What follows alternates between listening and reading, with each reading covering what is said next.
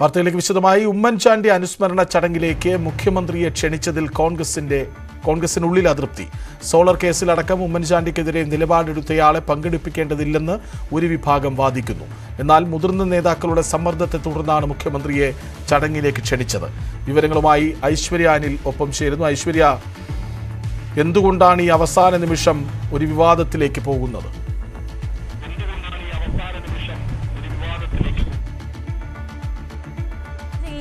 മുഖ്യമന്ത്രി ഇത്തരത്തിലൊരു KPCC സംഘടിപ്പിക്കുന്ന ഒരു അനുസ്മരണ ചടങ്ങിൽ പങ്കെടുക്കുന്നു, അത് ഉദ്ഘാടനം ചെയ്യുമെന്ന് തുടക്കത്തിലൊരു വാർത്ത വന്നതോടുകൂടി തന്നെ കോൺഗ്രസ് പ്രവർത്തകർക്കിടയിൽ വലിയ രീതിയിലൊരു അതൃപ്തി ഉണ്ടായിരുന്നു. അത് പലയിടങ്ങളിലും സോഷ്യൽ മീഡിയയിലടക്കം അവർ പ്രകടിപ്പിക്കുകയും ചെയ്തിരുന്നു. അതിനപ്പുറത്തേക്കാണ് KPCCയുടെ ഡിജിറ്റൽ മീഡിയ സെൽ കൺവീനർ കൂടിയായ സരിൻ ഇത്തരത്തിൽ ഒരു അതൃപ്തി പരസ്യമാക്കിക്കൊണ്ട് ഒരു ഫേസ്ബുക്ക് പോസ്റ്റ് ഇട്ടതും. ഒരുപക്ഷെ മുഖ്യമന്ത്രി പിണറായി വിജയൻ പ്രാസംഗികനായി ആ വേദിയിലെത്തിയാൽ ഈ സോളാർ കേസുമായി ബന്ധപ്പെട്ട് അല്ലെങ്കിൽ വ്യക്തിപരമായി ഉമ്മൻചാണ്ടിയെ വേട്ടയാടിയതിനൊക്കെ ഒരു കുറ്റസമ്മതം കൂടിയായിരിക്കും ആ വേദിയിൽ ഉണ്ടാവുക എന്ന തരത്തിലുള്ള പരാമർശം സരിന്റെ ഭാഗത്തു നിന്നുണ്ടായത്. സോഷ്യൽ മീഡിയയിലടക്കം പ്രവർത്തകരുടെ ഭാഗത്തു നിന്നും നേതാക്കളുടെ ഭാഗത്തു നിന്നും പരസ്യമായൊരു അതൃപ്തി അക്കാര്യത്തിൽ ഉണ്ടായിരുന്നു. കാരണം നേരത്തെ സൂചിപ്പിച്ചതുപോലെ ഈ സോളാർ വിവാദത്തിൽ വ്യക്തിപരമായി ഉമ്മൻചാണ്ടിയെ അധിക്ഷേപിച്ചയാളാണ് മുഖ്യമന്ത്രി പിണറായി വിജയൻ എന്ന രീതിയിൽ ഉള്ള ഒരു കാര്യമാണ് അവർ മുന്നോട്ട് വയ്ക്കുന്നത്. അതുകൊണ്ട് തന്നെ ഇത്തരത്തിൽ അദ്ദേഹത്തെ ക്ഷണിക്കേണ്ടതില്ലായിരുന്നു എന്നുള്ളതാണ് പ്രവർത്തകരുടെ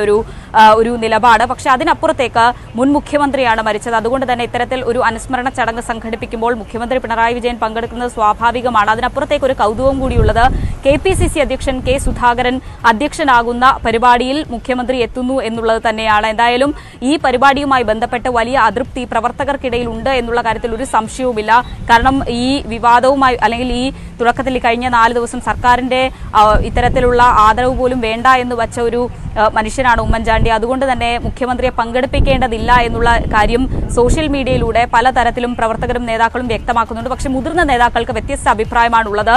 മുൻ മുഖ്യമന്ത്രിയായിരുന്ന ഉമ്മൻചാണ്ടിയുടെ ഇത്തരത്തിലുള്ള അനുസ്മരണ ചടങ്ങ് കോൺഗ്രസ് പാർട്ടി സംഘടിപ്പിക്കുമ്പോൾ അതിൽ എല്ലാ മേഖലയിൽ നിന്നുള്ള ആളുകൾ വേണം. അതുകൊണ്ട് തന്നെ സർക്കാരിന്റെ ഭാഗത്തു നിന്നും മുഖ്യമന്ത്രി പങ്കെടുക്കണമെന്നുള്ള ഒരു ആവശ്യം മുതിർന്ന നേതാക്കൾ മുന്നോട്ട് വയ്ക്കുകയായിരുന്നു എന്നാണ് ഈ ഘട്ടത്തിൽ മനസ്സിലാക്കുന്നത്.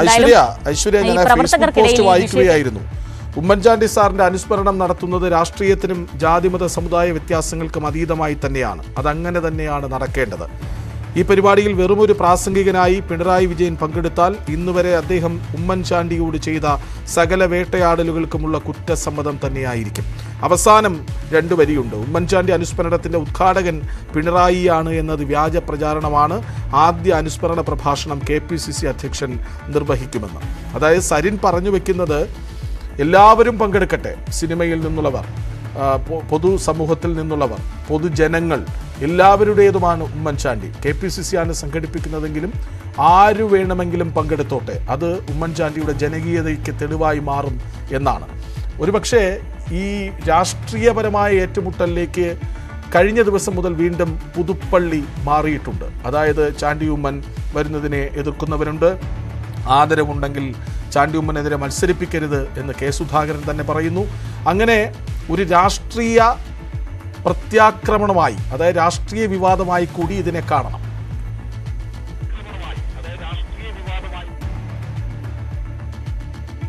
സ്വാഭാവികമായി ഇത് രാഷ്ട്രീയ വിവാദമായി മാറുകയാണ്. പക്ഷേ അത്തരത്തിലുള്ള അനാവശ്യ വിവാദം വേണ്ട എന്നുള്ളതാണ് നിലവിൽ പാർട്ടിയുടെ ഒരു നിലപാട്. കാരണം ഇത്തരത്തിൽ ഇന്ന് വൈകുന്നേരം നടക്കാനിരിക്കുന്ന ചടങ്ങാണ്. സ്വാഭാവികമായും പ്രവർത്തകർക്ക് അതൃപ്തിയുണ്ട്, മുഖ്യമന്ത്രി പങ്കെടുക്കുന്നതിൽ അതൃപ്തിയുണ്ട്. അത് പരസ്യമായും അല്ലാതെയും ഒക്കെ പ്രവർത്തകർ നേതൃത്വത്തെ അറിയിച്ചിട്ടുണ്ട് എന്നാണ് മനസ്സിലാക്കുന്നത്. പക്ഷേ അതിനപ്പുറത്തേക്ക് മുൻ മുഖ്യമന്ത്രിയായിരുന്ന ഉമ്മൻചാണ്ടിക്ക് നൽകുന്ന ആദരമാണ്. അതുകൊണ്ട് തന്നെ അതിൽ നിന്ന് പ്രവർത്തകർ വിട്ടുനിൽക്കുകയോ അല്ലെങ്കിൽ പരസ്യമായി ഇത്തരത്തിലുള്ള വിവാദ പരാമർശങ്ങളിലേക്ക് പോവുകയോ വേണ്ട എന്നുള്ള നിലപാടാണ്. ഈ അനാവശ്യ വിവാദം അവസാനിപ്പിക്കണം എന്നുള്ളതാണ് നേതൃത്വം നൽകുന്ന ഒരു നിർദ്ദേശം പ്രവർത്തകർക്ക്. എന്തായാലും ഇക്കാര്യത്തിൽ ഒരുപക്ഷെ സ്വാഭാവികമായും പുതുപ്പള്ളി ഇനിയൊരു ഉപതെരഞ്ഞെടുപ്പിലേക്ക് നീങ്ങുന്നു.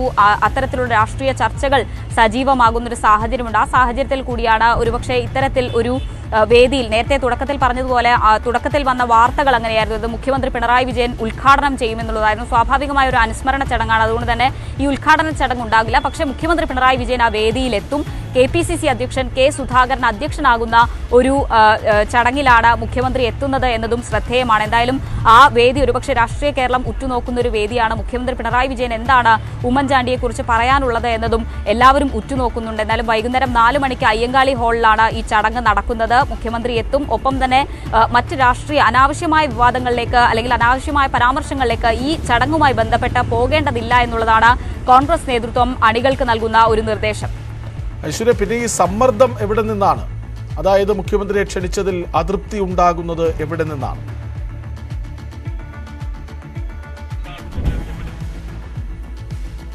സ്വാഭാവികമായും ഈ താഴെത്തട്ടിൽ പ്രവർത്തകർക്ക് നേരത്തെ ഞാൻ സൂചിപ്പിച്ചതുപോലെ സോളാർ കേസിലടക്കം ഉമ്മൻചാണ്ടിയെ വ്യക്തിപരമായി അധിക്ഷേപിച്ച ഒരാളാണ് മുഖ്യമന്ത്രി പിണറായി വിജയൻ എന്നുള്ളതാണ് ഈ പ്രവർത്തകർക്കിടയിൽ അല്ലെങ്കിൽ അണികൾക്കിടയിലുള്ള ഒരു ആക്ഷേപം. അതുകൊണ്ട് തന്നെ അത്തരം ഒരു ചർച്ചയിലേക്ക് പോകേണ്ടതില്ല. ഈ നേതാക്കൾക്കൊക്കെ തന്നെ സ്വാഭാവികമായും വളരെ ജനകീയനായൊരു മനുഷ്യനായിരുന്നു ഉമ്മൻചാണ്ടി. അതുകൊണ്ട് തന്നെ എല്ലാ മേഖലയിലുള്ളവരും ഈ അനുസ്മരണ ചടങ്ങിൽ എത്തണം എന്നുള്ളത് KPCCയുടെ ആവശ്യമായിരുന്നു. അതുകൊണ്ട് തന്നെയാണ് മുഖ്യമന്ത്രിക്കും സർക്കാരിനും പ്രാധാന്യം നൽകിക്കൊണ്ട് മുഖ്യമന്ത്രി ഈ പരിപാടിയിലേക്ക് ക്ഷണിച്ചതും മുഖ്യമന്ത്രി എത്താമെന്ന് ഉറപ്പ് നൽകിയതുമൊക്കെ.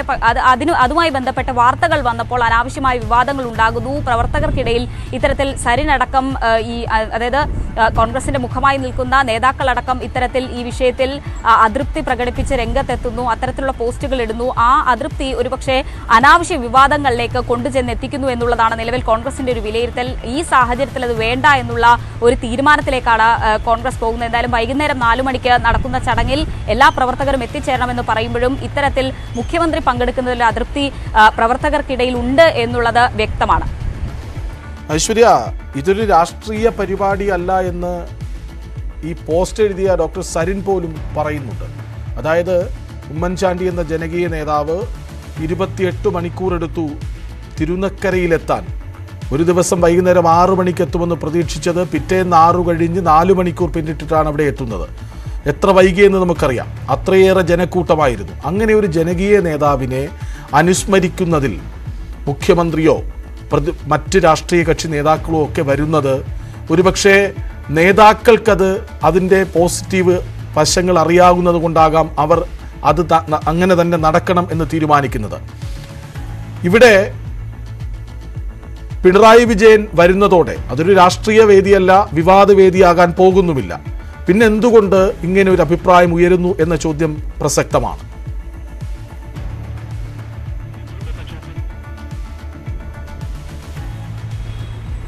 തീർച്ചയായും കൃഷ്ണരാജ്, അതുതന്നെയാണ് ഞാൻ നേരത്തെ സൂചിപ്പിച്ചതും. രാഷ്ട്രീയ വിവാദങ്ങളിൽ നിന്നും മുഖ്യമന്ത്രി പിണറായി വിജയൻ ഉമ്മൻചാണ്ടിക്കെതിരെ നടത്തിയ പരാമർശങ്ങൾ അതുതന്നെയാണ് സാധാരണക്കാരായ പ്രവർത്തകരെ പ്രകോപിപ്പിക്കുന്നതും. കാരണം ഈ ഘട്ടത്തിൽ നേരത്തെ കൃഷ്ണരാജ് സൂചിപ്പിച്ചതുപോലെ തന്നെ അത്രയധികം ജനകീയനായിരുന്നു ഉമ്മൻചാണ്ടി എന്നുള്ളത് ഈ കഴിഞ്ഞ ദിവസങ്ങളിൽ നമ്മൾ കണ്ടതാണ്. ഉമ്മൻചാണ്ടിയുടെ വിലാപയാത്ര തിരുവനന്തപുരത്ത് നിന്ന് കോട്ടയത്ത് എത്തുന്നവരെ, പുതുപ്പള്ളിയിൽ എത്തുന്നത് വരെ നമ്മൾ കണ്ടതാണ്. എത്രത്തോളം അദ്ദേഹം ജനകീയനാണ്, എത്രത്തോളം ജനപിന്തുണയുള്ള മനുഷ്യനാണ് അദ്ദേഹം എന്ന്. അതുകൊണ്ട് തന്നെ അക്കാര്യത്തിൽ മറ്റ് തർക്കങ്ങളൊന്നും തന്നെ ഇല്ല. അതുകൊണ്ട് തന്നെ ഇത്തരത്തിലൊരു അനുസ്മരണ ചടങ്ങ് കോൺഗ്രസ് പാർട്ടി സംഘടിപ്പിക്കുമ്പോൾ, KPCCയുടെ ആഭിമുഖ്യത്തിൽ നടക്കുമ്പോൾ എല്ലാ മേഖലയിൽ, അത് കലാ കായിക മേഖലയാകട്ടെ അല്ലെങ്കിൽ രാഷ്ട്രീയ മേഖലയാകട്ടെ, എല്ലാവർക്കും പങ്കെടുക്കാം എന്ന് പറയുമ്പോഴും ഈ പ്രവർത്തകർക്കിടയിൽ അഡ്വക്കേറ്റ് ജയശങ്കർ ഇപ്പോൾ നമുക്കൊപ്പം ചേരുന്നുണ്ട്. അഡ്വക്കേറ്റ് ജയശങ്കർ, അതായത് ഈ വൈകുന്നേരം ഉമ്മൻചാണ്ടി അനുസ്മരണ യോഗം നടക്കുന്നു. അതിലേക്ക് മുഖ്യമന്ത്രി പിണറായി വിജയന് ക്ഷണമുണ്ട്. ആ ക്ഷണത്തിൽ ചിലരെങ്കിലും അതൃപ്തി പ്രകടിപ്പിക്കുന്നു. പക്ഷേ നേതൃത്വത്തിൻ്റെ തീരുമാനം മുഖ്യമന്ത്രിയെ പങ്കെടുപ്പിക്കണം എന്ന് തന്നെയാണ്. അതായത് പുതുപ്പള്ളിയിൽ ഒരു ഉപതെരഞ്ഞെടുപ്പ് വരാനിരിക്കുന്നു. അതിൻ്റെ ചുവടുപിടിച്ച് ഒരു വിവാദം ഉണ്ടാക്കിയെടുക്കുന്നു. അങ്ങനെയാണോ? അല്ല, അങ്ങനെ പറയുന്നതിൽ അർത്ഥമില്ല.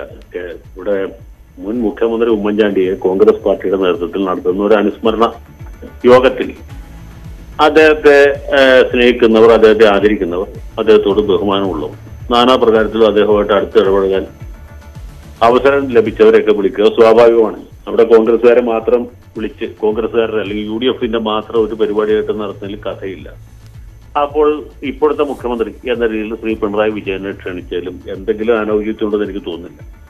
മുഖ്യമന്ത്രി ക്ഷണം സ്വീകരിച്ചു. ഇനി അദ്ദേഹത്തോട് വരണ്ട എന്ന് പറയാൻ പറ്റും? അതും പറ്റില്ല. അപ്പൊ അദ്ദേഹം പങ്കെടുക്കട്ടെ, അദ്ദേഹം അടക്കമുള്ളവർ പങ്കെടുത്ത പരിപാടി വിജയിക്കട്ടെ. അങ്ങനെയാണ് സാധാരണ ഇതുപോലുള്ള അനുസ്മരണ ചടങ്ങുകളൊക്കെ നടത്തുന്നത്. അങ്ങനെ ഇപ്പൊ ഈ ഹൈദരാലി ശിഹാബ് തങ്ങൾ മരിച്ച് കൊച്ചിയിലെ ലീഗുകാർ സംഘടിപ്പിച്ച അനുസ്മരണ സമ്മേളനത്തിൽ പങ്കെടുത്ത ആളാണ്. ആ യോഗത്തിൽ എറണാകുളത്തുള്ള എല്ലാ രാഷ്ട്രീയ പാർട്ടിയുടെ നേതാക്കന്മാരുണ്ടായിരുന്നു. CPM-കാരുണ്ടായിരുന്നു, കോൺഗ്രസ്സുകാരുണ്ടായിരുന്നു, BJP-ക്കാരുണ്ടായിരുന്നു, വിവിധ സമുദായ സംഘടനകളുടെ പ്രതിനിധികൾ, NSSന്റെ, SNDP-യുടെ ഒക്കെ പ്രതിനിധികളുണ്ടായിരുന്നു, കുഞ്ഞാലിക്കുട്ടിയും ഉണ്ടായിരുന്നു. അത് സ്വാഭാവികമാണ്. അങ്ങനെയാണ് അനുസ്മരണം നടത്തുന്നത്. അല്ലാണ്ട് ഉമ്മൻചാണ്ടി ഞങ്ങളുടെ തറവാട്ട് സ്വത്താണ്, അല്ലെങ്കിൽ കോൺഗ്രസ്സുകാർ മാത്രമേ പങ്കെടുക്കാവൂ, കോൺഗ്രസിൽ A ഗ്രൂപ്പുകാർ മാത്രമേ പങ്കെടുക്കാവൂ, A ഗ്രൂപ്പിൽ തന്നെ ഉമ്മൻചാണ്ടിയുടെ ഗ്രൂപ്പുകാർ മാത്രമേ പങ്കെടുക്കാവൂ എന്നൊക്കെ വിചാരിക്കുന്നത് തെറ്റാണ്.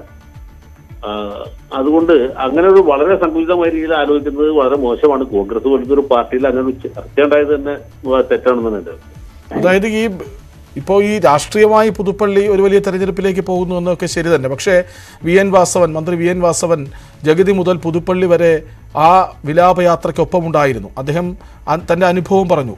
ജയ്ക്ക് തന്നെ വന്ന് പറയുന്നു ഒരു പാഠപുസ്തകമാണ് ഉമ്മൻചാണ്ടി എന്ന്. അങ്ങനെ സർക്കാർ, ഇടതു രാഷ്ട്രീയ പാർട്ടികൾ വഴിനീളെ കൈകാണിച്ചു നിർത്തി കയറിക്കണ്ടവർ എത്ര പേരാണ്. ബിനോയ് വിശ്വം അടക്കമുള്ളവർ ബസ്സിനുള്ളിൽ കയറിക്കണ്ട് ആദരാഞ്ജലികൾ അർപ്പിച്ച് പോകുന്നത് നമ്മൾ കണ്ടതാണ്. അപ്പോൾ ഒരു മരണത്തിൽ രാഷ്ട്രീയമില്ല, പ്രത്യേകിച്ച് ഉമ്മൻചാണ്ടിയാകുമ്പോൾ ജനകീയനായൊരു നേതാവാണ്. അതിനെ ഇത്തരം വിവാദങ്ങളിലേക്ക് വലിച്ചിഴക്കുന്നത് വലിയൊരു രാഷ്ട്രീയ പാർട്ടിയുടെ വലിപ്പത്തെ ചോദ്യം ചെയ്യുന്നതല്ലേ? ആ രീതിയിൽ തന്നെ നമ്മൾ ചർച്ച ചെയ്യേണ്ടി വരും. പക്ഷെ കോൺഗ്രസ് പാർട്ടിയിലുള്ള എല്ലാ ആളുകളും അതുപോലെ ഹൃദയ വിശാലത ഉള്ളവരായിക്കൊള്ളുന്നില്ല. ഉമ്മൻചാണ്ടിയെ ഈ പല രീതിയിൽ ആക്ഷേപിച്ചത്, അവഹേളിച്ചത്, അവരൊക്കെ ഇതുപോലെ മുതലക്കണ്ണീരുമായിട്ട് വരുന്നു എന്നൊരു വികാരമായിരിക്കും ഒരു പക്ഷെ പ്രവർത്തകർക്ക്, അദ്ദേഹത്തിന്റെ ആരാധകർക്ക്, അദ്ദേഹത്തിന്റെ ഭക്തന്മാർക്ക് ഉണ്ടാകുക. അത് സ്വാഭാവികമാണ്. പക്ഷെ നേതൃത്വം അതിന്റെ പങ്ക് കൃത്യമായിട്ട് നിറവേറ്റി അവർ ആ മുഖ്യമന്ത്രിയെ ക്ഷണിച്ചു. മുഖ്യമന്ത്രി മാത്രമല്ല, മറ്റു പാർട്ടികളുടെ പ്രതിനിധികളൊക്കെ ക്ഷണിച്ചിട്ടുണ്ടാവുന്ന ഞാൻ വിചാരിക്കുന്നത്. ഗോവിന്ദൻ മാഷ് അടക്കമുള്ള ആൾക്കാർ, അല്ലെങ്കിൽ CPI സംസ്ഥാന സെക്രട്ടറി കാനം രാജേന്ദ്രൻ അടക്കമുള്ളവരെ വിളിക്കണം, എല്ലാവരും വിളിക്കണം. ഉമ്മൻചാണ്ടി കേരളത്തിലെ പൊതുസമൂഹത്തിന്റെ ഒരു സ്വത്താണ്. ഇപ്പൊ മഹാത്മാഗാന്ധിയുടെ അനുസ്മരണം നടക്കുമ്പോൾ കോൺഗ്രസ്സുകാർ മാത്രം പങ്കെടുക്കാവൂ എന്ന് പറഞ്ഞാൽ വല്ല അർത്ഥമുണ്ടോ? ഇല്ല. രാഷ്ട്രപിതാവാണ്, നെഹ്റു ആണെങ്കിൽ രാഷ്ട്രശില്പിയാണ്. ആ രീതിയിൽ തന്നെ അദ്ദേഹത്തെ അംഗീകരിക്കണം. ഉമ്മൻചാണ്ടി കേരളത്തിൽ ദീർഘകാലം മന്ത്രിയായിരുന്ന ആളാണ്, വളരെക്കാലം MLA ആയിരുന്ന ആളാണ്, 2 തവണ മുഖ്യമന്ത്രി, 1 തവണ പ്രതിപക്ഷ നേതാവായിരുന്നതാണ്. അദ്ദേഹത്തെ പോലെ ഒരാളെ അനുസ്മരിക്കുമ്പോൾ കോൺഗ്രസ്സുകാർ മാത്രം മതി, അല്ലെങ്കിൽ UDF നേതാക്കൾ മാത്രം മതി, അല്ലെങ്കിൽ അദ്ദേഹത്തിന്റെ ഗ്രൂപ്പുകാർ മാത്രം മതി, KC ജോസഫും MM ഹസനും മാത്രം മതി യാതൊരു അർത്ഥമില്ല. അത് ശരിയല്ല. മാത്രവുമല്ല, കഴിഞ്ഞ ഈ ഉമ്മൻചാണ്ടിയുടെ മരണാനന്തരമുണ്ടായ ഒരു രാഷ്ട്രീയ മാതൃക അത് പലപ്പോഴും നമ്മൾ ചർച്ച ചെയ്തതാണ്. കാരണം എല്ലാവരും ഒരുമിച്ച് നിൽക്കുന്നു, അദ്ദേഹത്തിന് വേണ്ടി, അദ്ദേഹത്തിന് മുന്നിൽ ജനങ്ങളാണ് വന്നത്, കോൺഗ്രസ് പാർട്ടി വിളിച്ചു വന്നവരല്ല, ഏതെങ്കിലും വാഹനത്തിൽ കൊണ്ടിറക്കിയവരല്ല എന്നൊക്കെ നമ്മൾ ചർച്ച ചെയ്തതാണ്. അത്തരമൊരു രാഷ്ട്രീയ മാതൃകയെ കൂടി ചോദ്യം ചെയ്യപ്പെടുകയാണ് ഈ അതൃപ്തി പറച്ചിലിലൂടെ, അല്ലേ? അല്ല എന്ന് എനിക്ക് അഭിപ്രായമില്ല. അദ്ദേഹത്തോട് വളരെയധികം സ്നേഹാദരവുള്ള ആളുകളായിരിക്കും ഒരു പക്ഷേ ഇങ്ങനെ ഒരു ആക്ഷേപമായിട്ട് മുമ്പോട്ട് വന്നിട്ടുള്ളതെന്ന് എനിക്ക് തോന്നുന്നു. പക്ഷെ അത് കുറച്ചുകൂടി ഒരു വിശാല ഹൃദയത്തോടെ ഈ വിഷയത്തെ കാണേണ്ടതാണ്. ഉമ്മൻചാണ്ടിയോട് വിയോജിപ്പുള്ള ആളുകൾ, ഉമ്മൻചാണ്ടിയെ പല ഘട്ടത്തിൽ വിമർശിച്ചവർ, അവർ കൂടി പങ്കെടുക്കുന്ന ഒരു അനുസ്മരണ സമ്മേളനം തന്നെയാണ് നല്ലത്. ഉമ്മൻചാണ്ടി എന്നൊരു നേതാവിന് ആദരാഞ്ജലി അർപ്പിക്കുന്നതിന് കോൺഗ്രസ് പാർട്ടി ഒരുക്കുന്ന ഒരു വേദിയിൽ അദ്ദേഹത്തോട് പല ഘട്ടത്തിൽ വിയോജിപ്പ് പ്രകടിപ്പിച്ചിട്ടുള്ള ആളുകൾ കോൺഗ്രസ് പാർട്ടിക്കകത്ത് തന്നെയില്ലേ? ഒരു സമയത്ത് ഉമ്മൻചാണ്ടി തന്നെ കോൺഗ്രസിന്റെ ഔദ്യോഗിക നേതൃത്വത്തെ വെല്ലുവിളിച്ച് പാർട്ടിക്ക് പുറത്തു പോയ ആര്യാട മുഹമ്മദ്, AK ആന്റണി, ഉമ്മൻചാണ്ടി, ഇവരൊക്കെ ഇന്ദിരാഗാന്ധിയെ വിമർശിച്ചു പോയവരാണ്. അന്ന് ഉമ്മൻചാണ്ടിയെയും മറ്റ് സംഘത്തെയൊക്കെ ഭയങ്കരമായിട്ട് വിമർശിച്ചവരാണ് ഇപ്പോഴത്തെ I ഗ്രൂപ്പുകാരായിട്ടുള്ള ആളുകൾ. അതിന്റെ പിന്തുണച്ചക്കാരാണ് രമേശ് ചെന്നിത്തല, അതുപോലുള്ള ആളുകൾ. അപ്പൊ അതുകൊണ്ട് ഇവരൊക്കെ തമ്മിലുണ്ടായിരുന്ന വിയോജിപ്പുകൾ, അഭിപ്രായ വ്യത്യാസങ്ങൾ, കോൺഗ്രസ് പാർട്ടിക്കകത്ത് തന്നെ എന്തൊക്കെ അഭിപ്രായ വ്യത്യാസങ്ങളുണ്ട്, അങ്ങനെയൊന്നും നോക്കേണ്ട ആവശ്യമില്ല. അദ്ദേഹം കാലയവനിയേക്ക് പിന്നിൽ മറഞ്ഞ് അദ്ദേഹത്തെ കുറിച്ചുള്ള നല്ല ഓർമ്മകൾ പങ്കുവെക്കുന്നു, സ്നേഹവും അദ്ദേഹത്തോടുണ്ടായിരുന്ന ആദരവും ബഹുമാനവും ഒക്കെ രേഖപ്പെടുത്തുന്ന ഒരു അവസരമായിട്ട് കണക്കാക്കിയാൽ മതി. ഇതുകൊണ്ട് പുതുപ്പള്ളി ഉപതെരഞ്ഞെടുപ്പിൽ UDFന്റെ അല്ലെങ്കിൽ കോൺഗ്രസിന്റെ വിജയസാധ്യത കൂടുവോ കുറയുവോ എന്നൊന്നും ആലോചിക്കേണ്ട ആവശ്യമില്ല. പുതുപ്പള്ളിയിൽ എന്താണ് സംഭവിക്കാൻ പോകുന്നത് നമുക്ക് എല്ലാവർക്കും അറിയാം. പിന്നെ ആ രീതിയിലുള്ള ഒരു സംസാരത്തിന്റെ യാതൊരു പ്രസക്തിയുമില്ല എന്നാണ് എൻ്റെ അഭിപ്രായം. ശരി, നന്ദി ശ്രീ ജയശങ്കർ പ്രതികരിച്ചതിന്. ഐശ്വര്യയിലേക്ക് വീണ്ടും. ഐശ്വര്യ, ഒരുപക്ഷെ ഇങ്ങനൊരു വിവാദം പൊട്ടിമുളയ്ക്കുമ്പോൾ സ്വാഭാവികമായും അത് ഇടതുപക്ഷവും ചർച്ച ചെയ്യും. മുഖ്യമന്ത്രി വൈകിട്ട് പങ്കെടുക്കേണ്ടതുണ്ട്, അത് ഒരുപക്ഷെ ഒരു രാഷ്ട്രീയ വലിപ്പത്തിൻ്റെ കാര്യം കൂടിയാണ്, ഒരു രാഷ്ട്രീയ മാതൃകയുടെ പ്രതിഫലനം കൂടിയാണ് എല്ലാവരും ഒരുമിക്കുക എന്നത്. അവിടെ വിമർശിച്ചവരുണ്ടാകും, പരിഹസിച്ചവരുണ്ടാകും, അതൊക്കെ ശരിയാണ്. പക്ഷേ ഇടതു കേന്ദ്രങ്ങളിലേക്ക് ഈ വാർത്ത എത്തിയിട്ടുണ്ടോ? അവർ ഇതിനെക്കുറിച്ച് ആലോചിക്കുന്നുണ്ടോ?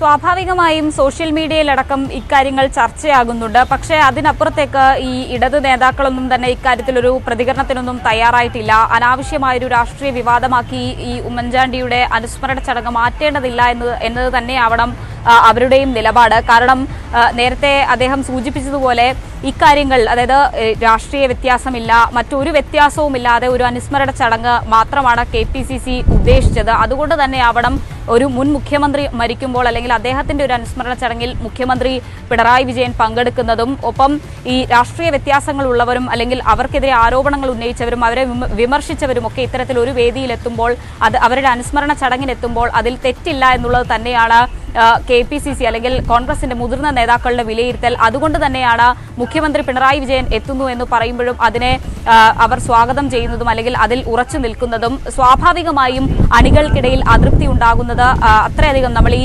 വിലാപയാത്രയിലൊക്കെ കണ്ടതുപോലെ അത്രയധികം ഉമ്മൻചാണ്ടി എന്ന മനുഷ്യൻ ജനകീയനായതുകൊണ്ടും അദ്ദേഹത്തെ അത്രയധികം സ്നേഹിക്കുന്ന ഒരുപാട് കോൺഗ്രസ് പ്രവർത്തകർ ഉള്ളതുകൊണ്ടും തന്നെ ആയിരിക്കും എന്ന് വേണം ഈ ഘട്ടത്തിൽ നമുക്ക് വിലയിരുത്താൻ. കാരണം വ്യക്തിപരമായി അദ്ദേഹത്തെ അധിക്ഷേപിച്ച് ഒരു ആളെ ഈ അനുസ്മരണ ചടങ്ങിൽ വിളിച്ചു വരുത്തിയതിൽ മാത്രമാണ് അവർക്ക് അതൃപ്തിയുള്ളത്. പക്ഷെ ആ അതൃപ്തിയും മറന്നുകൊണ്ട് ഇന്ന് വൈകുന്നേരം നടക്കുന്ന ചടങ്ങിൽ ഒരുപക്ഷെ അവർ എത്തിച്ചേരും.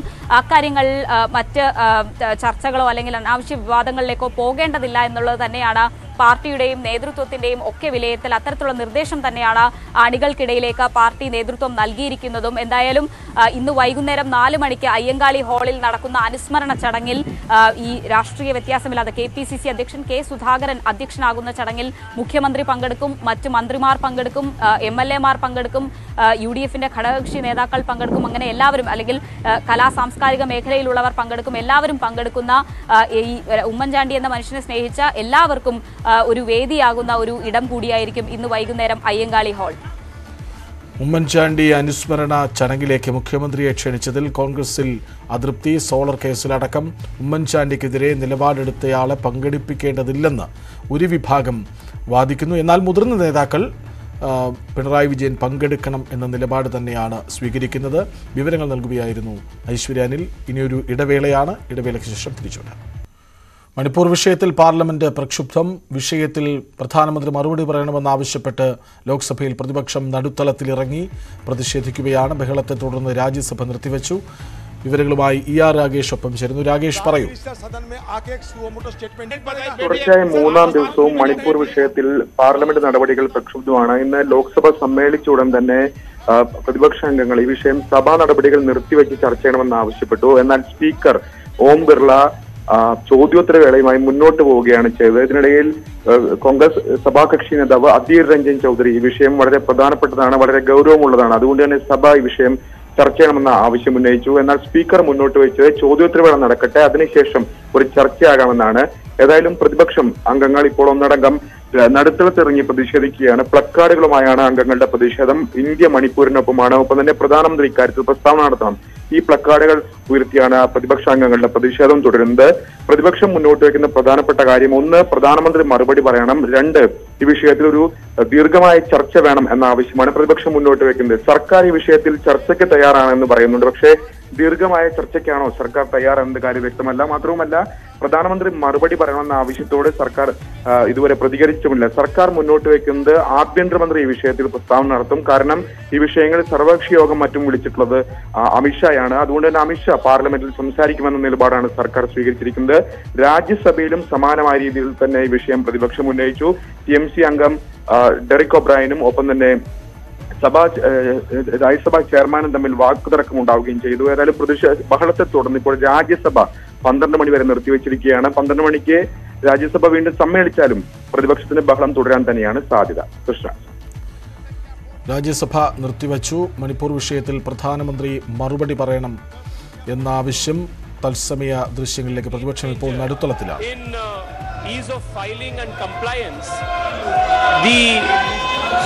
Faceless assessments also result in several high-pitched assessments, and many times these high-pitched assessments create issues of compliance and otherwise for startups and SME companies.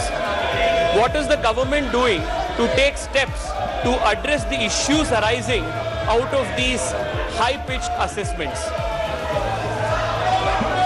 जी कहीं ना कहीं फैसलस के माध्यम से इन सभी चीज़ों को लिया गया और समय समय पर समीक्षा की जाती है और आईटी प्लेटफॉर्म पर विभिन्न अभियानों के माध्यम से जन जुड़ाव पर जोर दिया जा रहा है। विभिन्न ऐप इत्यादि तथा आईटी सिस्टम आदि आने वाले समय में आयकर को और भी आगे दिशा देने वाला काम करेंगे। माननीय सदस्यगण, मैं आपसे पुनः आग्रह करता हूं कि सदन में आप लोग महत्व के विषयों को उठाएं।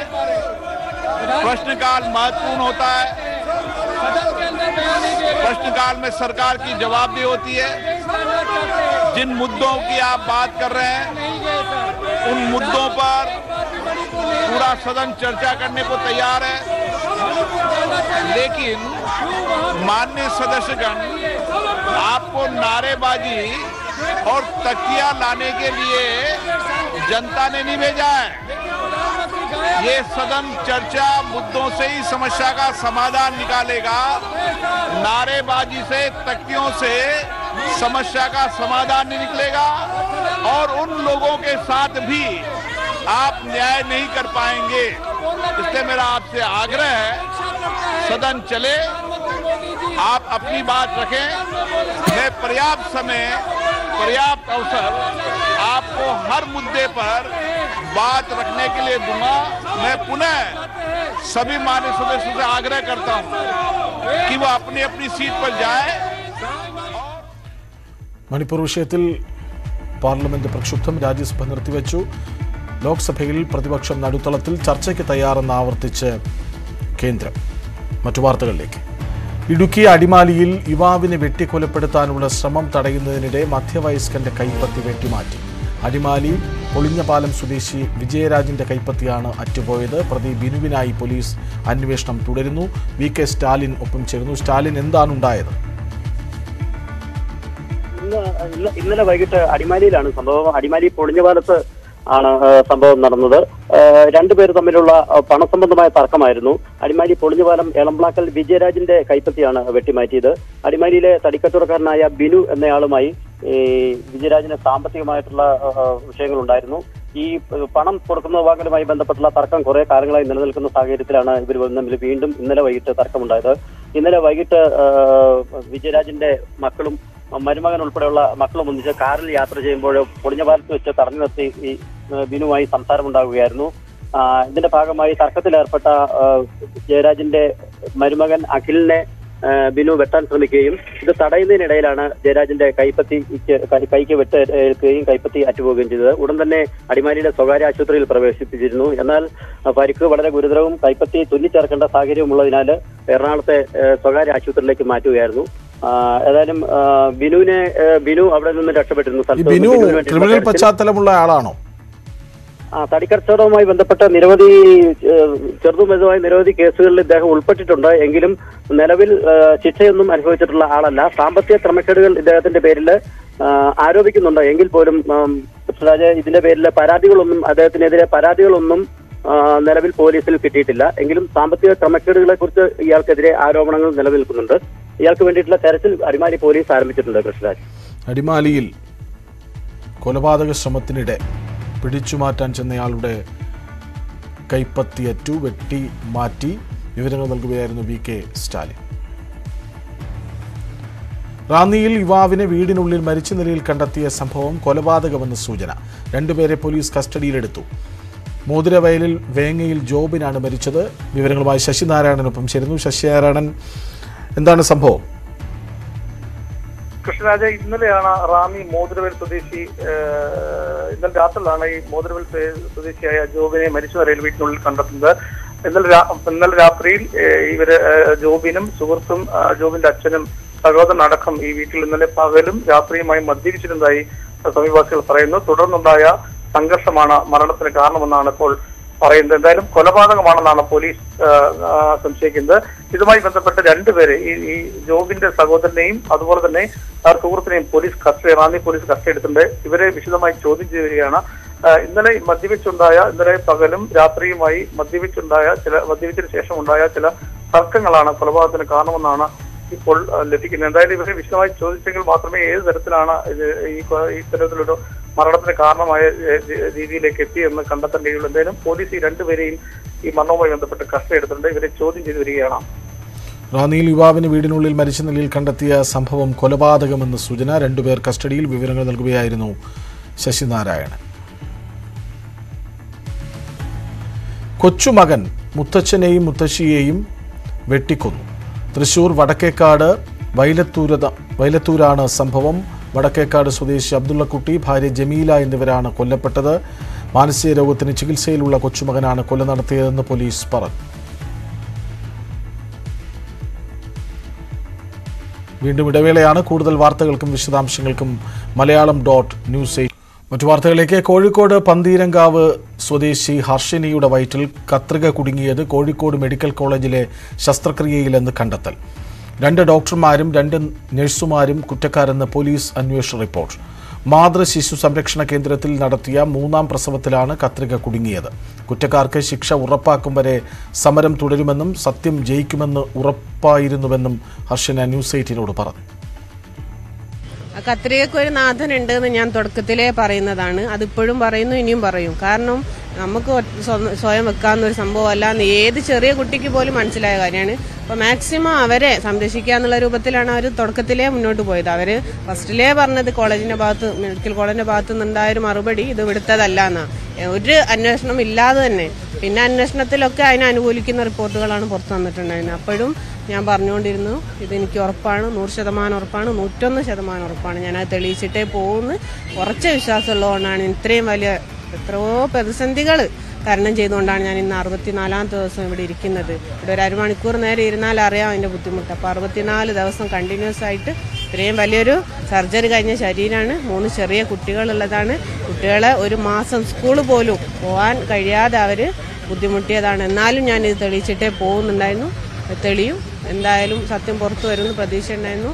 അത് ഇത്രയും പുറത്തു വരാൻ സഹായിച്ച പോലീസ് ഉദ്യോഗസ്ഥർക്ക് പ്രത്യേക നന്ദി പറയാണ്. അപ്പോൾ എന്തായാലും ഇതിൻ്റെ പൂർണ്ണമായ നീതി ലഭിക്കുന്നവരെ ഈ ഒരു പോരാട്ടം തുടരും.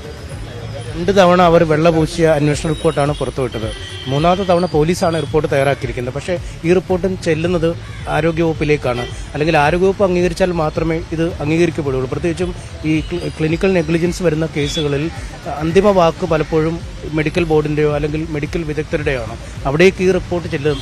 അവിടെ എന്തെങ്കിലും അങ്ങനെ കാര്യമായി പ്രതീക്ഷിച്ചു ഇനി അത് അവർ മാറ്റിമറിക്കുകയാണെങ്കിൽ അവരെ വിശ്വാസ്യതയെ സമൂഹത്തിന് മുന്നിൽ അവർ മാറ്റിമറിക്കാന്നുള്ളൂ. കാരണം ഇത് 100% സത്യമാണെന്ന് ഉറപ്പുള്ള കാര്യമാണ്. അതിൽ യാതൊരു സംശയവുമില്ല. അപ്പോൾ അത് മാറ്റിമറിച്ചിട്ടുണ്ടെങ്കിൽ അവരെ തന്നെ ബാധിക്കുക എന്നല്ലാണ്ട് എനിക്ക് അതിൽ ഒരു സംശയവുമില്ല. അപ്പോൾ അവരത് ചെയ്യൂല എന്ന് തന്നെയാണ് പ്രതീക്ഷിക്കുന്നത്. നീതിപൂർവമായ ഒരു റിപ്പോർട്ട് പുറത്തു വരും തന്നെയാണ് പ്രതീക്ഷിക്കുന്നത്.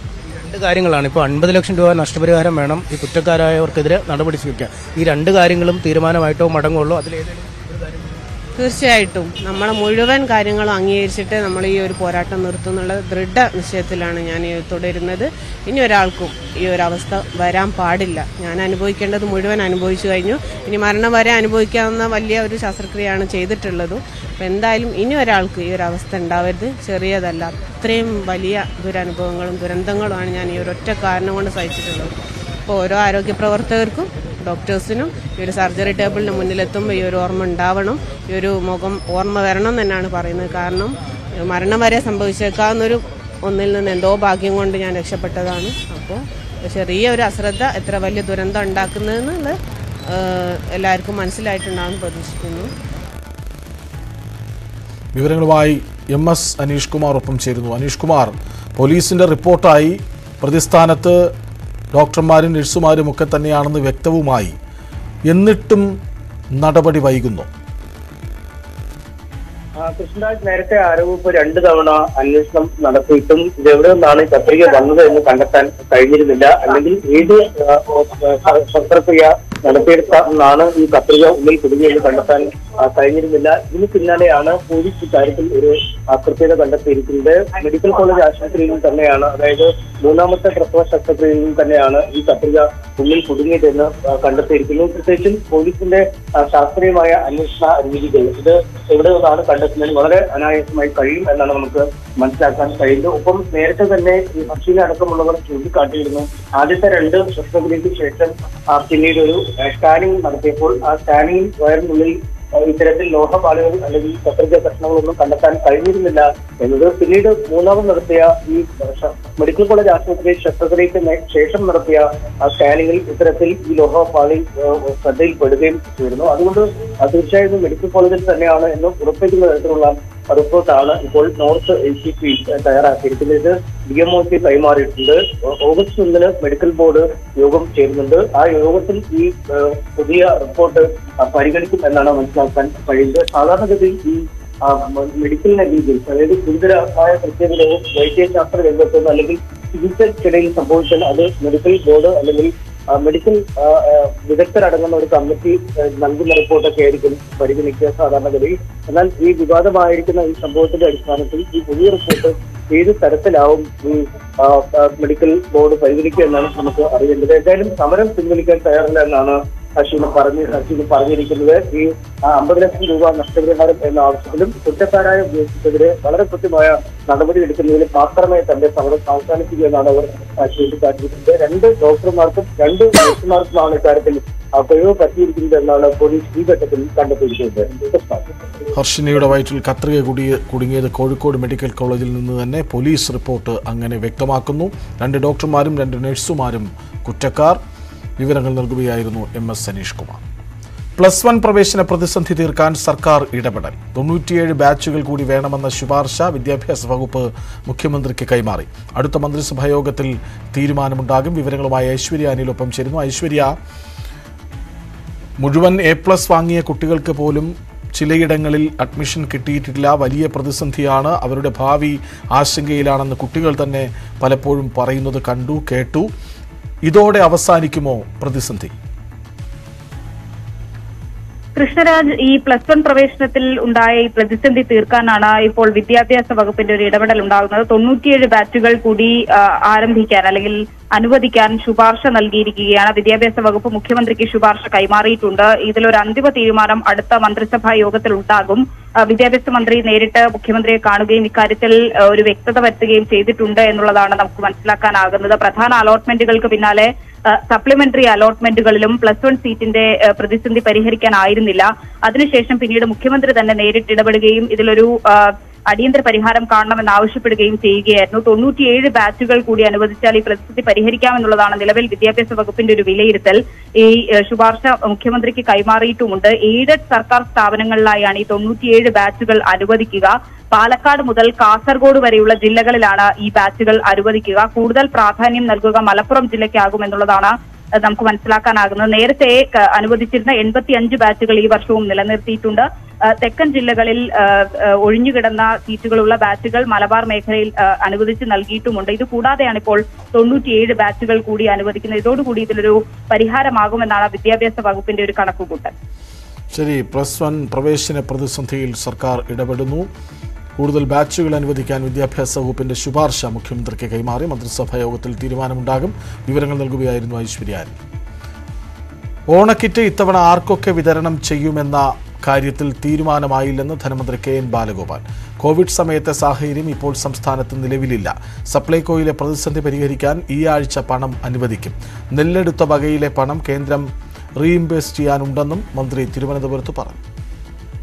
അങ്ങനല്ല, ഓണത്തിന് കോവിഡ് സമയത്ത് ഇത് തീരുമാനം ഫൈനൽ അനൗൺസ് ചെയ്തിട്ടില്ല. എന്നാലും ഓണത്തിന്റെ സമയം, കോവിഡിന്റെ സമയത്തും അതിനടുത്ത് തൊട്ടു പിന്നാലെ വന്ന സമയത്തും കൊടുത്തതുപോലെ ഈ വർഷം നിങ്ങൾ ആരും അങ്ങനെ പ്രതീക്ഷിക്കുന്നില്ല. എന്നാലും അതിനു മുമ്പ് അങ്ങനെ ഓണക്കിറ്റില്ല. പക്ഷേ ഇപ്രാവശ്യം ഓണക്കിറ്റ് കൊടുക്കുന്നുണ്ട്. കൊടുക്കുന്നതിനെ പറ്റിയുള്ള ഫൈനൽ തീരുമാനം എടുത്തിട്ടില്ല.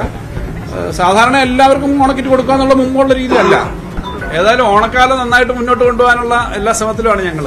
എന്തായാലും ഓണത്തിന് ഒരു 3-4 ആഴ്ച ഉണ്ട്. നന്നായിട്ട് 3 ആഴ്ച ഉണ്ട്. KSRTC ജീവനക്കാരുടെ ശമ്പള കാര്യത്തിൽ സർക്കാർ നൽകാമെന്ന് പറഞ്ഞ സഹായം നൽകുമെന്ന് ധനമന്ത്രി കെ എൻ ബാലഗോപാൽ. ശാശ്വതമായ പരിഹാരം അതത് പ്രസ്ഥാനങ്ങൾ ശക്തിപ്പെട്ടാൽ മാത്രമേ നടക്കുകയുള്ളൂ. പൊതുമേഖലയെ പരമാവധി ശക്തിപ്പെടുത്തുന്ന നടപടിയാണ് സർക്കാർ സ്വീകരിക്കുന്നത്. വരുമാനം വർദ്ധിപ്പിക്കാനുള്ള നടപടി KSRTCക്കുള്ളിലും ഉണ്ടാകണമെന്ന് മന്ത്രി തിരുവനന്തപുരത്ത് പറഞ്ഞു. KSRTCയുടെ ശമ്പളം അടുത്ത 2 ഘട്ടമായിട്ടെന്നാണ് അവർ പറഞ്ഞത്. അടുത്ത ഘട്ടമായിട്ട് കൊടുക്കാനായിട്ടുള്ള കാര്യങ്ങളെല്ലാം നടപടിക്രമം നടക്കുമെന്നാണ്. അപ്പം ശമ്പളം കൊടുക്കാനുള്ള കുറച്ച് സഹായം കൂടി ഗവൺമെൻറ് കൊടുക്കാമെന്ന് പറഞ്ഞിട്ടുണ്ട്. അപ്പോൾ അത് കൊടുക്കും. അത് പിന്നെ തർക്കമില്ല. സാറിന് ഇപ്പോൾ കൊടുത്തു വരുന്നുണ്ടല്ലോ, അതനുസരിച്ചിട്ട് ആ സഹായം കൊടുക്കും. ശമ്പളത്തിനും പെൻഷനുമായിട്ട് 120 കോടിയിലധികം രൂപ കൊടുക്കുന്നുണ്ട്. പലപ്പോഴും ചിലവാകുന്നുണ്ട്. അത് കമ്മിറ്റഡ് ആയിട്ട് ഇങ്ങനെ സ്ഥിരമായി കൊടുക്കാമെന്ന് പറഞ്ഞിട്ടല്ല. ഗവൺമെന്റിന് അങ്ങനെ ഒരു കമ്മിറ്റ്മെന്റ് അല്ല. ഗവൺമെന്റ് സഹായിക്കുന്നുണ്ട്. വാസ്തവത്തിൽ അത് സ്വയമായി സ്ട്രെങ്തൻ ചെയ്യേണ്ടതാണ്. അല്ലാതെ എല്ലാത്തിനും ഇങ്ങനെ കൊടുക്കുക എന്നുള്ളതല്ല. അപകടമൊഴിയാതെ മുതലപ്പൊഴി. വള്ളം ശക്തമായ തിരയിൽപ്പെട്ടതിന്റെ ദൃശ്യം പുറത്തുവന്നു. തലനാരിഴയ്ക്കാണ് മത്സ്യത്തൊഴിലാളികൾ വള്ളത്തിൽ നിന്ന് കടലിൽ വീഴാതെ രക്ഷപ്പെട്ടത്. കഴിഞ്ഞ ദിവസങ്ങളിലും മുതലപ്പൊഴിയിൽ വള്ളം അപകടത്തിൽപ്പെട്ടിരുന്നു.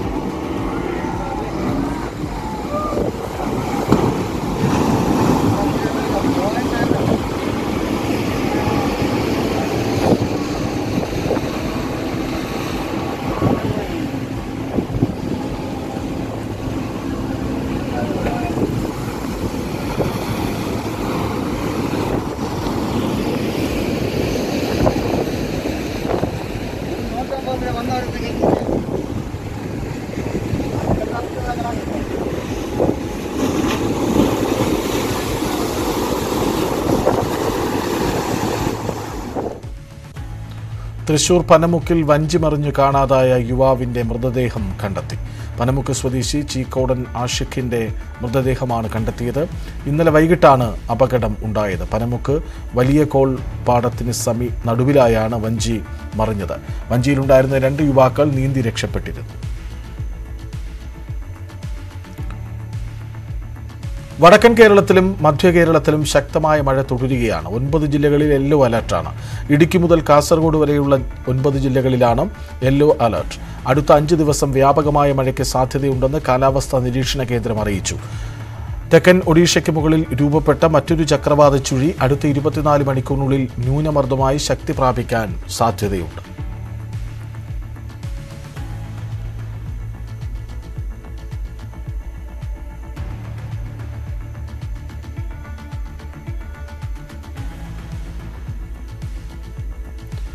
ഉത്തരേന്ത്യയിൽ മഴക്കെടുതി അതിരൂക്ഷം. യമുന നദിയിലെ ജലനിരപ്പ് 206.44 അടിയായി. ഓൾഡ് യമുന ബ്രിഡ്ജ് അടച്ചു. ഹിമാചലിൽ മഴക്കെടുതിയിൽ 5 പേർ മരിച്ചു.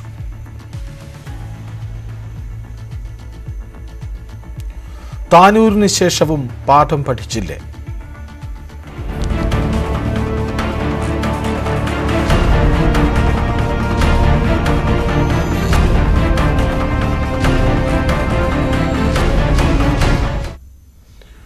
താനൂർ ബോട്ടപകടത്തിന് പിന്നാലെ സംസ്ഥാനത്ത് ബോട്ടുകളിൽ സുരക്ഷ ശക്തമാക്കിയിരുന്നു. വ്യാപകമായ പരിശോധനകളിലായിരുന്നു തൊട്ടടുത്ത ദിവസങ്ങളിൽ നടന്നത്. ബോട്ടപകടമുണ്ടായി 2 മാസം പിന്നിടുമ്പോൾ എന്താണ് സാഹചര്യം?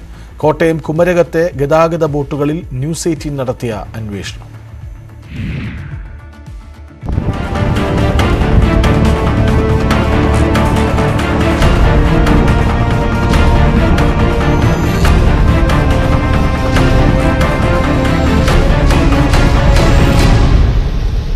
Tanur boat ദുരന്തമുണ്ടായത് May 7-നാണ്. ഇതിന് ഒരു ദിവസം കഴിഞ്ഞ മെയ് 9-ന് ഞങ്ങൾ കുമരകത്തെ ഈ ബോട്ട് ജെട്ടിയിലെത്തി. മുൻപ് വലിയ ദുരന്തമുണ്ടായ ഈ സ്ഥലത്തെ സുരക്ഷാ ക്രമീകരണങ്ങൾ എന്തെന്ന് പരിശോധിക്കാനായിരുന്നു ഞങ്ങൾ എത്തിയത്. ഞങ്ങൾ അന്ന് കണ്ട കാഴ്ച ഇതാണ്.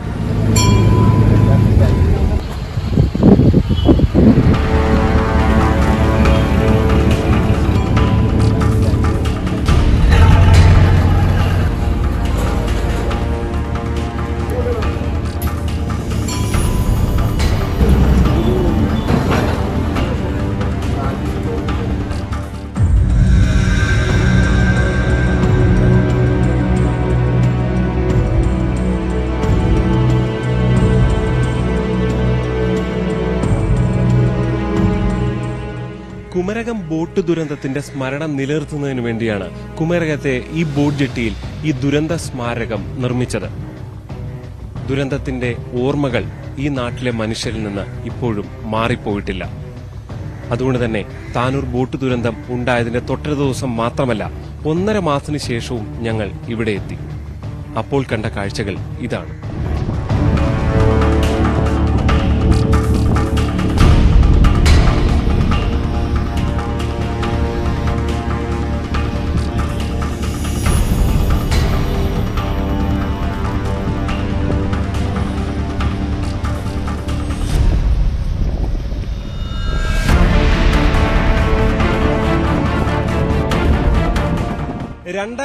ിൽ 29 പേരുടെ മരണത്തിനിടയാക്കിയ കുമരകം ബോട്ട് ദുരന്തം നടന്ന സ്ഥലത്താണ് ഞാനിപ്പോൾ ഉള്ളത്. ഇതുവഴിയാണ് ഈ ബോട്ട് കടന്നുപോയിക്കൊണ്ടിരിക്കുന്നത്. വർഷങ്ങൾ പിന്നിടുമ്പോഴും യാതൊരു സുരക്ഷാ മാനദണ്ഡങ്ങളും ഇല്ലാതെ ഈ ബോട്ടുകൾ സഞ്ചാരം തുടരുകയാണ്. പെട്ടെന്ന് ദുരന്തങ്ങൾ ഉണ്ടാകുമ്പോൾ ഒന്ന് ഉണർന്നു പ്രവർത്തിക്കുന്നു എന്നതിനപ്പുറത്തേക്ക് അധികൃതർക്ക് യാതൊരു ആത്മാർത്ഥതയും ഇല്ല എന്നുകൂടിയാണ് ഇവിടെ വ്യക്തമാകുന്നത്. Emmanuel തോമസിനൊപ്പം G Sreejith, news 18 Kumarakom.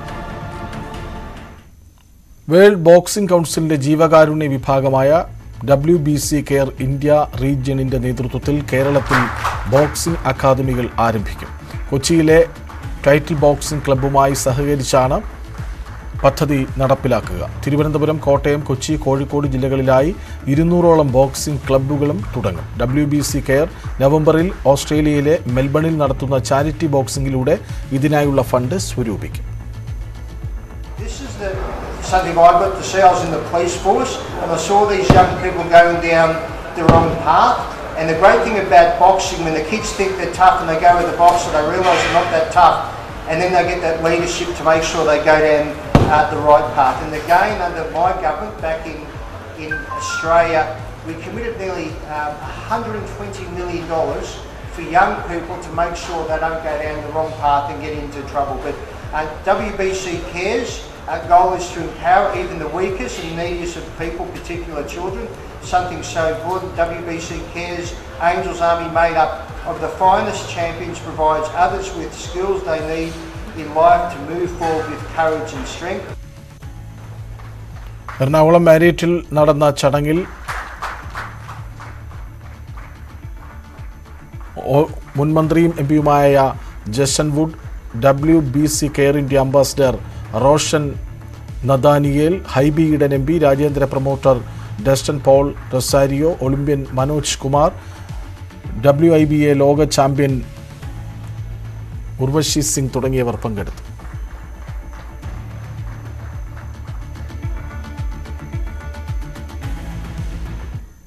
ഇനി ഇന്നത്തെ സ്വർണം, വെള്ളി, പ്ലാറ്റിനം നിരക്കുകൾ. തരകൻസ് റോയൽ ജ്വല്ലറി ഇന്നത്തെ സ്വർണ്ണവില ബ്രോട്ട് യു ബൈ അനധികൃത വിൽപ്പനക്കാരിൽ നിന്നും സ്വർണം വാങ്ങി ഇനി ആരും വഞ്ചിതരാവരുത്. Tharakans royal jewellery, Kunnamkulam. സ്വർണം ഗ്രാമിന് 5505 രൂപ, പവന് 44,040 രൂപ. വെള്ളി ഗ്രാമിന് 80, കിലോയ്ക്ക് 80,000 രൂപ. പ്ലാറ്റിനം ഗ്രാമിന് 3400